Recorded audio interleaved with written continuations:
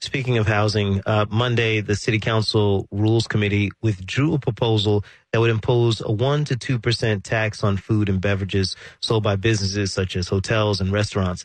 The additional funds were sought to aid homeless initiatives across the city.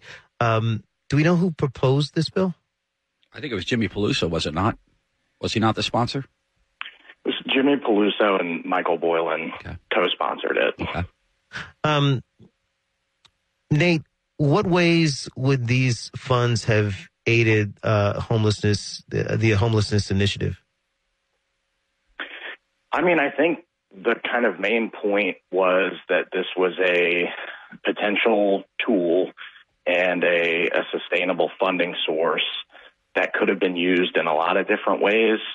I think the advocates of this plan kind of deliberately did not get too specific, because part of their argument was, look, this is a bill, this is legislation that is necessary for us to ask the legislature to allow us to later levy a tax, right? So, I mean, I think they were trying to not get too far ahead of the debate.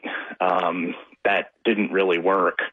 So, I mean, I think it probably best viewed at this point as a tool that they wanted on the table, and it's not going to be on the table now.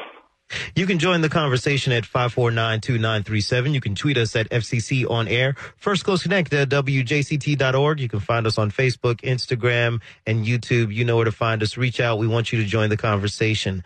To your point, Nate, do you think that the lack of specifics is part of the reason why it was pulled?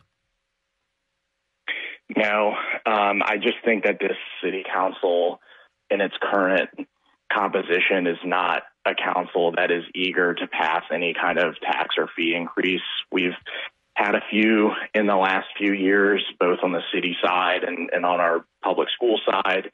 And I even absent those things, I don't think these guys would go for a tax increase. And I think it was, as I read the debate, just kind of a bunch of fear mongering about taxes, and that's why it was pulled. I mean, I don't think it was even necessarily specific to homelessness or homelessness initiatives. In fact, some of the council members not in support of this seemed pretty sort of self-aware about the fact that they might be perceived as shooting down help for our homelessness problem. So I mean, I just think it's a simple matter of the council not wanting to pass a tax increase. Yeah, that's interesting. I think Nate's dead on in that regard. I mean, anytime you mention the millage rate in Jacksonville, people go into palpitations. So any sort of discussion of tax increase, whatever the source of the revenue is met with stern resistance. But what I found interesting about this particular bill was it was actually bipartisan. You got Michael Boylan from Mandarin, and you got Jimmy Peluso, a Democrat. I was thinking that like it seems like very opposite perspectives. Yeah, perhaps. But yeah, I mean, I thought that was positive, to be perfectly honest with you. I thought it was it was kind of like, as Nate was saying, this was kind of like more of a placeholder. I remember years back when we had to do something about indigent health care, we had to go to Tallahassee and get approval for, get the legislature to approve a local tax or whatever. And it failed, much like this one did. But I don't want to say this was necessarily a placeholder, but it was kind of, it did define the issue though. And I think I think it opens the door for additional dialogue as to, what are the needs? Let's define the needs and what is the funding source? What are we going to do to address the situation? We talk about downtown development, and I think there is a clear and obvious need for a dedicated funding, a persistent funding source to deal with the homelessness issue. I will say, talking to enough restaurant owners, though, it's a really hard time to be a restaurant owner. I mean, post-COVID, frankly, the business has not come back. The breakfast and brunch places actually have kind of bounced back. But if you're a higher-end restaurant, your food costs have gone up, your labor costs have gone up, hiring people is difficult, and they will say, and yes, they're talking their own book, I get that, but they will say that anything, just 1% more added to a bill, is going to hurt their bottom line. And it's not a high-margin business, it's a tough business, and in some ways, they're a sympathetic group when you say, we're going to raise taxes, and they're like, no, don't. They can sway public opinion because, it is a hard thing that they're doing. So, it was a fight that I'm not actually surprised that those opposed to the tax won. But I will say there needs to be a dedicated source because that's how we deal with the problem. Yeah, to be clear, we like this term dedicated funding source in the town. That means tax. It's a euphemism for tax. Mm-hmm. There is no other thing that can be a dedicated source except a tax. Anything less than that is just, the council can set discretionary spending year after year for things, but that's not dedicated. That could change at any moment. So we love to deploy that term, but it means a tax. So just wanted to put that out there. Yeah. To Tim's earlier point, we had a roundtable here with restaurant owners in the downtown core, and we didn't talk about this tax specifically, but we talked about the trials and how hard it is for them to keep their business going. I mean, one of my favorite restaurants went out of business, Black Sheep, specifically because everything is going up in cost. So I do think it's fair for them to flag the fact that this tax would hurt them.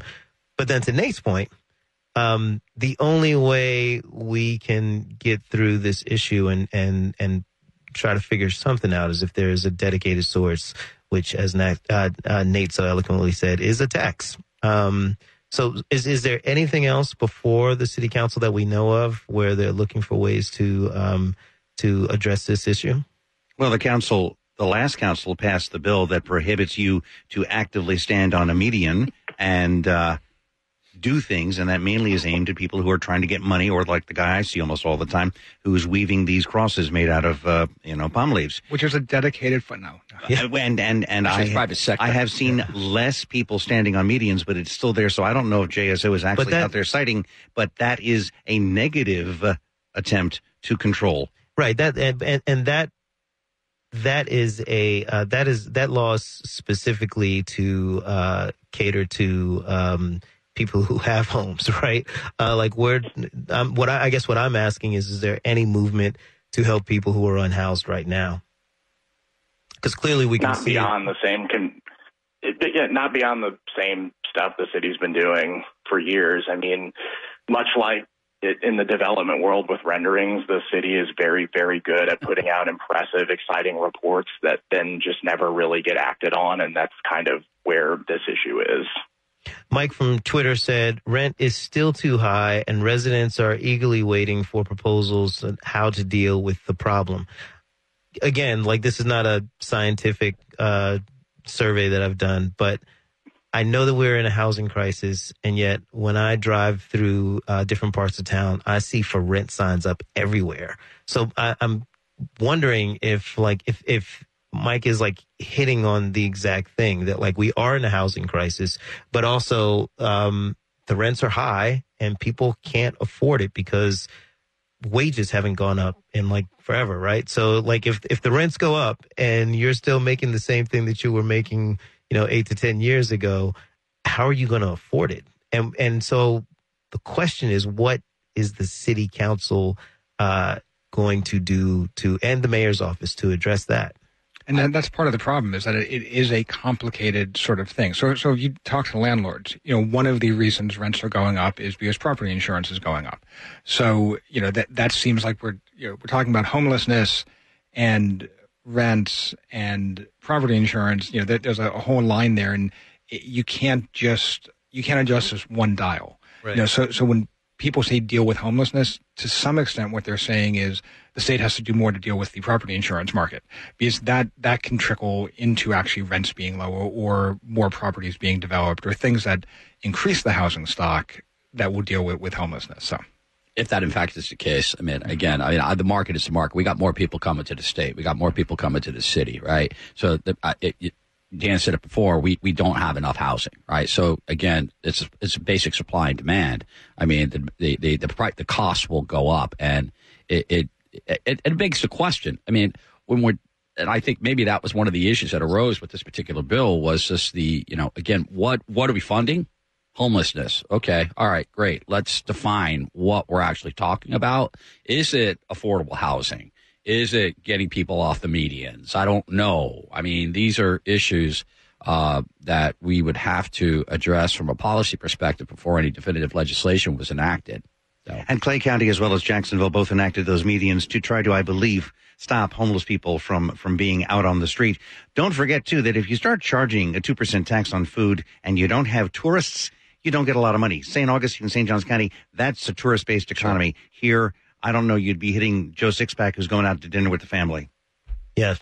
You can join the conversation at 549-2937. You can tweet us at FCC On Air. First Coast Connect at WJCT.org. You can find us on Facebook, Instagram, and on YouTube. So